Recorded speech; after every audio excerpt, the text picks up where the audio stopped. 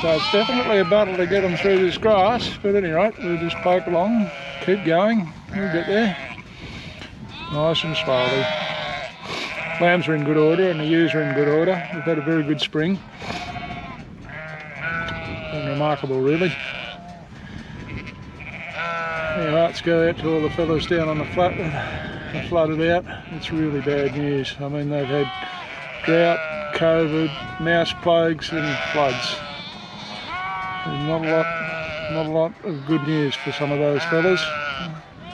Remarkable their resilience really.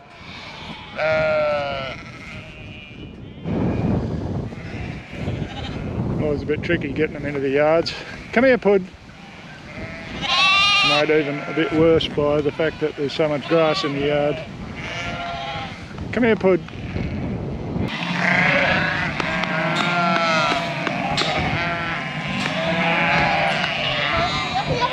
Come here, Pud. Come here, Pud.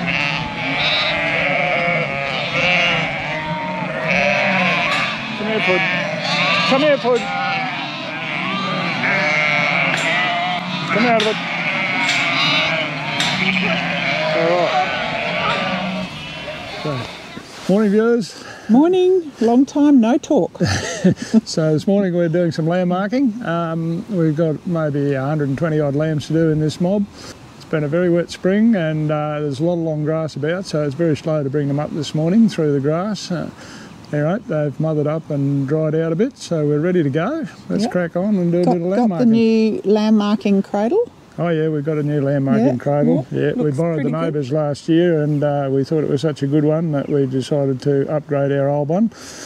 Beauty of this one is it tips them out anyway, so we're just going to take it easy. We're just doing one mob every day for a week and that should get us done about 600 give or take, and we'll see how we go. Yeah. Alright, let's go. So we're not really wearing masks to keep the COVID out of the sheep. It's because there's a lot of pollen in the air. Okay, so what are you doing there, Sweet? You're giving them a 6-in-1 and a Barbavax and taking the horns off the wethers. Tip off the horns in the wethers. So I'm putting a tag in their ear. I'm putting a ring on to castrate the rams. And a dose of numb nuts, which is an anaesthetic. And then a ring on for the tail. And a dose of numb nuts for that one as well. A squirt of click, and that's done. So the ear tag is an electronic tag, and it's going in the near side ear of the wethers and the offside ear of the ewes. So the electronic tag has got a chip in it so that you can identify them electronically, which is good for traceability. It's not mandatory yet, but I suspect that in a few years' time it will become mandatory as part of the biosecurity requirements. We just find it handy because it means that we can easily track the data in the ewes.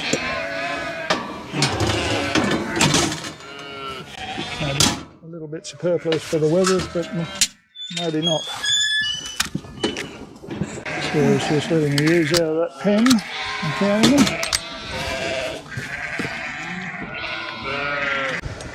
So the anaesthetic is called Numacaine, but it's actually lignocaine.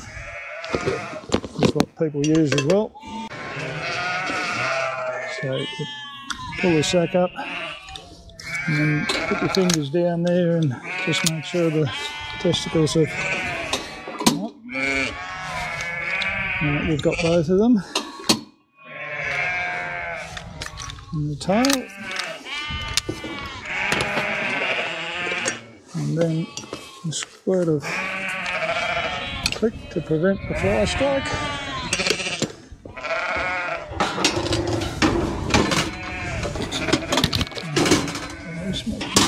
Quite working properly.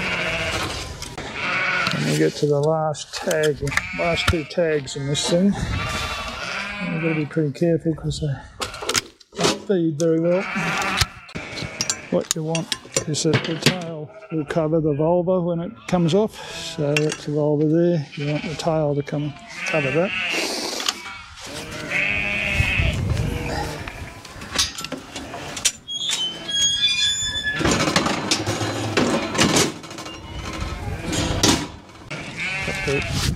Got to reload the tag gun. 20 tags in a little batch.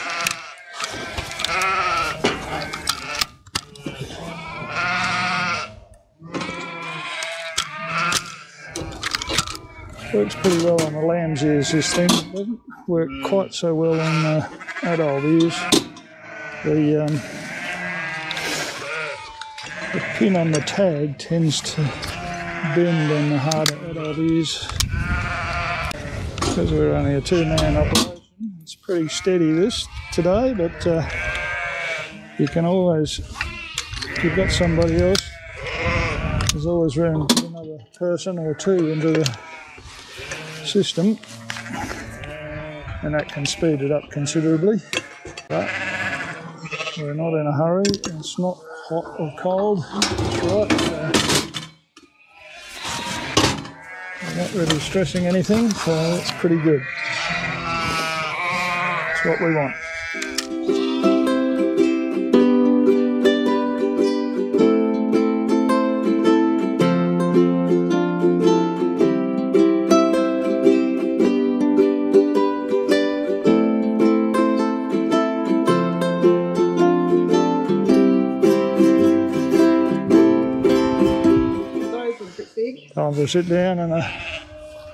Time for a sit down and a rest, eh?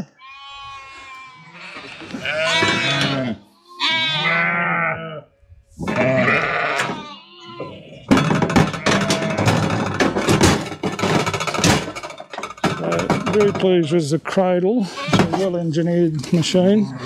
It's got a tapered roller bearing down the bottom there and a ball bearing up the top. That means it runs pretty smoothly compared to ones that run on bushes. It's got a handy table there for tray for putting stuff on and a handy thing for hanging the vaccines on.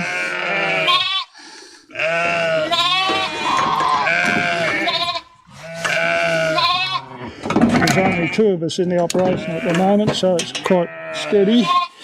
But as you can see, if you added more people in, that would make it go a bit quicker. We're doing small mobs, doing them in the morning when it's fairly cool. So, oh, that little fella's not too happy about proceedings.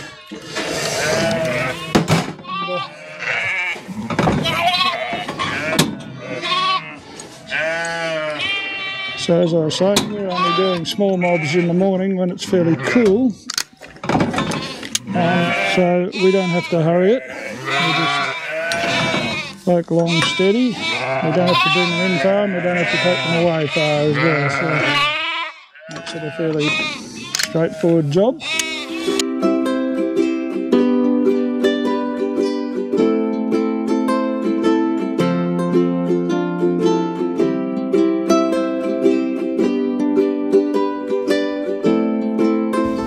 So that's it, we're all finished. It's a day later than most of the other filming, but this is the last mob.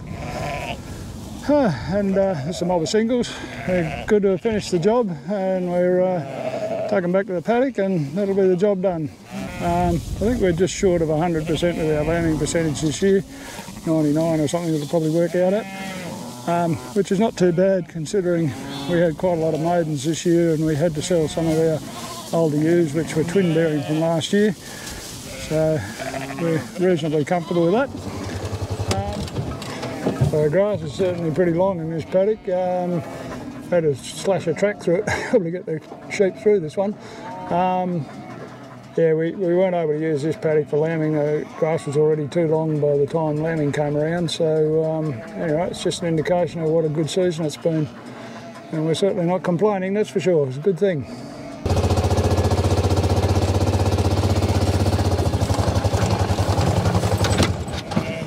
They've been a good crop of lambs, these ones.